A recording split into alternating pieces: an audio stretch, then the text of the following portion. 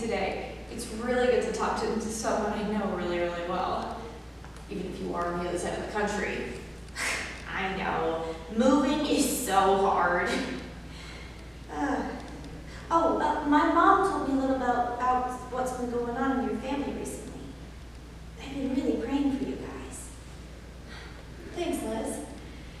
It's been really tough, but I have to say I've learned quite a bit.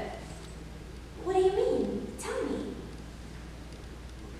What is the hardest thing you've ever done in your life? For me, I had to forgive someone. Forgiveness. It's such a simple concept, and yet it often can be very challenging to do.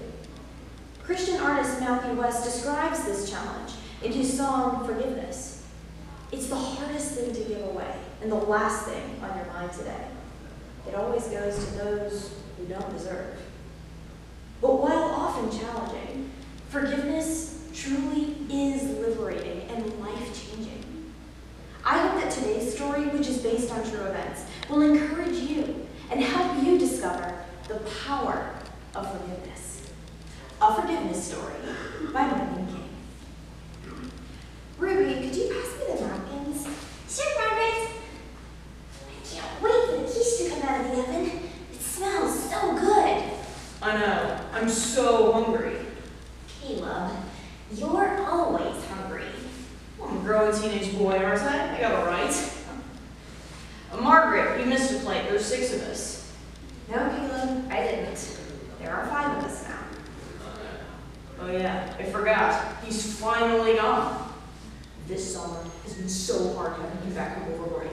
His very presence irritates me. I'm so sick of feeling like I have to protect you two from him. And to think, he's my own brother. I know, Caleb, but at least we won't have to see him again for a while. We can be glad of that. Ruby, do you think he'll ever want to come home again? I don't know, Margaret.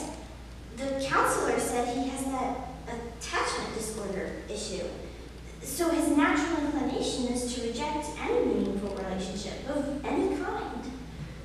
Our family's made up of meaningful relationships. Yeah, I don't think he'll change his mind. He's completely rejected us, and actually, he said he'd rather be an orphan again than live in our family. He's rejected us, he's rejected God. He's rejected everything he's done since his adoption. I don't understand how he could just leave it all. Margaret, do you think that could happen to me? Could I just flip a switch and go off the deep end all of a sudden too? Oh, Ruby, no, of course not. Just because you're both adopted doesn't mean you have to act the same way. Yeah, Ruby, you're nothing like Michael. Thanks, Caleb, Margaret. I just wish things were different. I still can't believe this could have happened in a Christian family, in our family. He really ruined a lot for us. I know, Ruby, but it doesn't matter now. Gabe is gone. We'll be gone for good. He doesn't have to bother us anymore, and frankly, we don't have to worry about him either. We can just forget about him. Weeks went by.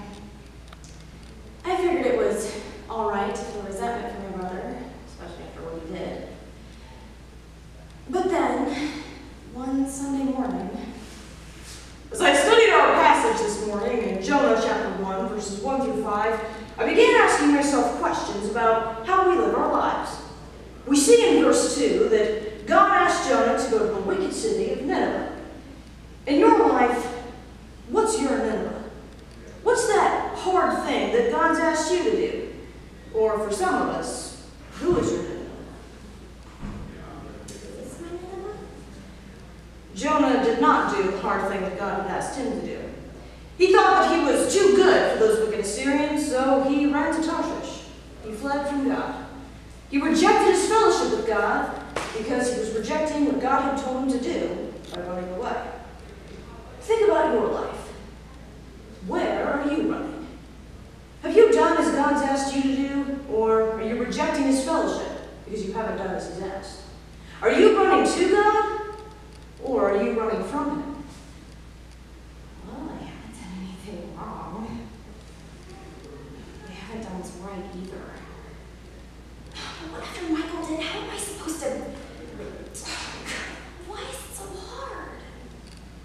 Let's pray.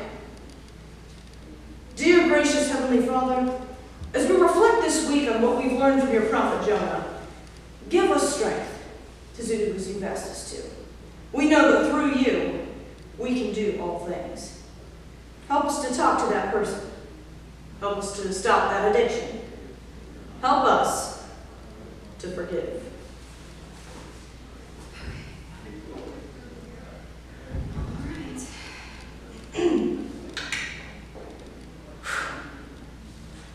Dear Michael, I know I'm probably the last person you wanted a letter from, but I needed to tell you how I've been feeling recently. During the time you've been away, I've thought a lot about how I've treated you with my words and thoughts, both when you were here and even when you weren't. In Matthew 5, verse 44, Jesus says, "Love your enemies, bless them that curse you, do good to them that hate you, and pray for them which despitefully use you." While I hate thinking my brother is my enemy, I'm beginning to accept the fact that you've rejected our family. It breaks my heart to see you change for the worse, but I'm praying that God will get a hold of your heart. With God's help, I promise to show you love, even if you won't. I forgave you the night that you tried to come into my room. But I don't think I forgave you when we found you on the computer, when you started tearing clothes, fighting with Mom and Dad, and threatening to do worse if you didn't get your way. Every time I had to lock my door at night, I felt a small tinge of resentment towards you. When you left for school, I felt glad that I would never have to see you again. And Michael, I was wrong. I'm sorry, and I ask for your forgiveness. I've already asked God to forgive me, but I felt that I needed to get right with you as well, which is why I felt that I should tell you again that I forgive you. Love from your sister, Margaret. And you sent it? I did. I don't know what good it did him, but it did me good to get the plank out of my eye. Wow. Wow, Margaret. I don't think I could have done it. God must have really been working in your heart. He has. And I've learned so much. Through this experience, I've realized the power of forgiveness and its significance, frankly. Growing up, I always thought forgiveness was easy. It's not. When it comes time to forgive that person who's really hurt you, you can't in your own strength. But that's where Christ comes in. He's forgiven us of so much. How could we not forgive others? It's so true. So, what are you going to do now? Well, two things. First, I'm continuing to pray for Michael's salvation, and I'm going to continue to ask others to do the same. Second, I've decided that I can't stay silent. For 2 years, I've been quiet about what God's been doing in my life.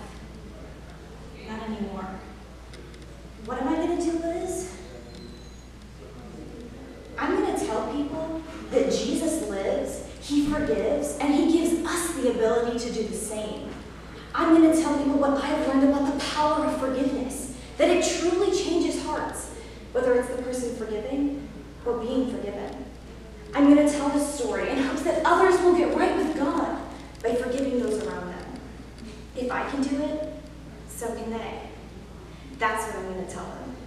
I'm going to share with them what happened to me, my forgiveness story.